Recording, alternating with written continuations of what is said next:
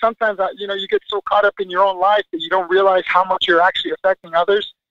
And it, you know, for me, it started at the academy with the current things that are going on there, and the student support there, and then, I mean, I was completely blown away. I mean, I was completely blown away. I mean, this was done for me by a friend of mine, and this money is what's actually allowing me to be able to do the treatment that I needed to do. Otherwise, I would have had to go through the same horrible treatment that everybody else does. So the jiu-jitsu community is allowing me to be treated the way I feel I should be treated, and I'm going to be ever grateful for it, because it is incredibly emotional for me to